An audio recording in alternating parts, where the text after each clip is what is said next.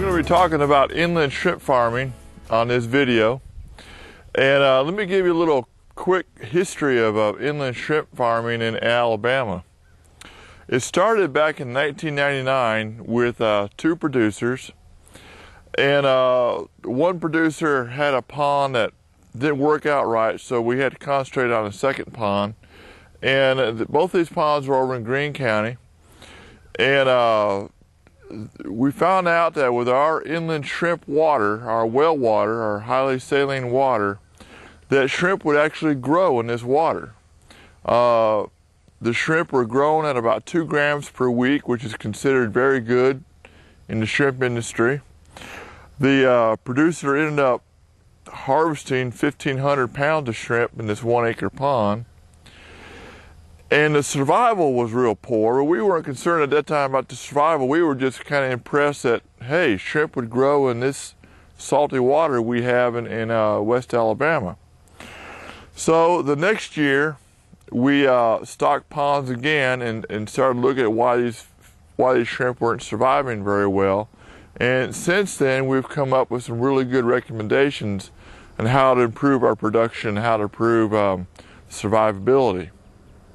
The species that we use for inland shrimp farming are Pacific white shrimp, Litopenaeus vannamei.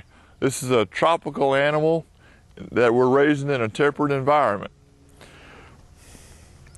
These shrimp will die when water temperatures get below 55 degrees, which usually occurs about mid-October in central Alabama. Since 1999, our shrimp acreage has gone up to about 100 acres and has come back down to about 80 acres. So we're holding now at about 80 acres of water. And we currently have about 5 producers. In this video, we're going to briefly go over pond construction, pond preparation, water quality, transportation and acclimation of post larvae, stocking, nutrition and feeding, water quality management and aeration, production, harvesting, marketing, even cooking the shrimp. Hopefully this video will be informative and is intended to be only introduction to inland shrimp farming.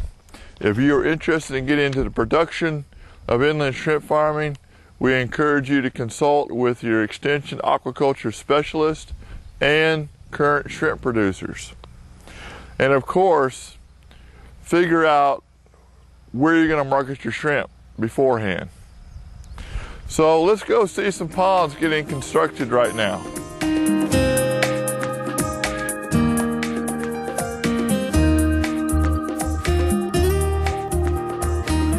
We're going to talk a little bit about pond construction right now.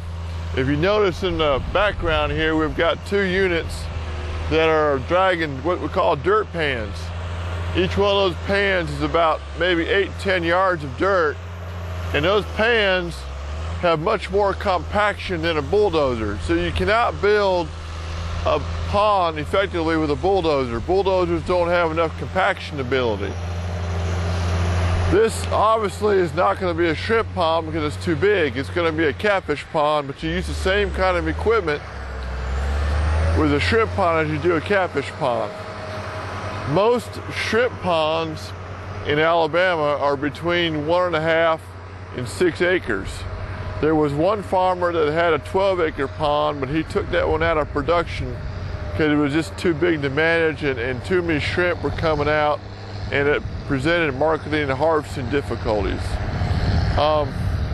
Shrimp ponds are vastly different from catfish ponds. Ponds have to be specially made for shrimp production. Shrimp ponds have the following features. They're designed for quick and complete drainage. All the water must exit the pond upon harvest. You can't have any pools of standing water because these will hide the shrimp. Shrimp are usually captured on the back side of the dam after flowing with the water through the dam. So in other words, the water is drained down with the shrimp, and the shrimp are captured on the back side and lifted up on top of the dam for weighing and icing down. And we'll show you a harvest operation later on in the video. Another big difference with shrimp ponds is they have to be the bottom slopes have to drain quickly. In other words, you've got to have a bottom slope with a greater than a 5% fall. In other words, the pond is 300 foot long. The difference in elevation should be about 1.5 feet from the top of the pond to the other end of the pond. Pond depths should not exceed 6 feet. It should have an average water depth of 4.5 feet. There should also be a concrete head wall, or what we call a scour apron, in front of the barrel pipe inside the pond. The drainage pipes in a shrimp pond are oversized compared to a catfish pond. For instance, a 2-acre pond will have a 15-inch pipe. Pond drains are large so that ponds will drain in 6 hours or less. A holding box for the shrimp is placed below the water line on the back side of the pond, back side of the dam, and the width of the levee should be a minimum of 12 feet for harvesting equipment. Shrimp ponds have to be levee-style ponds. You cannot use a watershed pond for shrimp production, because if you get a heavy rain, it will flush out your salt and it may stress the shrimp. Be warned that small ponds will be expensive. The larger the pond, the cheaper it will be to build on a per acre basis. For instance, if you build 2 1.5 acre ponds side by side where they share a common levee, there will be roughly 15,000 yards of dirt between those 2 ponds. And currently, pond construction costs in 2006 are between 95 cents and $1 and a nickel a yard, so roughly $1 a yard to build a pond. One more thing I should point out is used saline pond water should be recaptured and used again in the next production year. Discharging saline water into the environment could be illegal in some situations.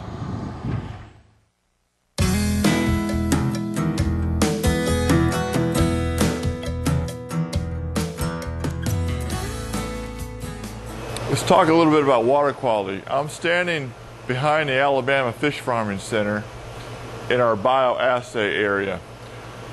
The best advice that I can give you on this video is to have your well water checked for the suitability of growing Litopenaeus vannamei, or Pacific white shrimp, before you actually do any investment in infrastructure.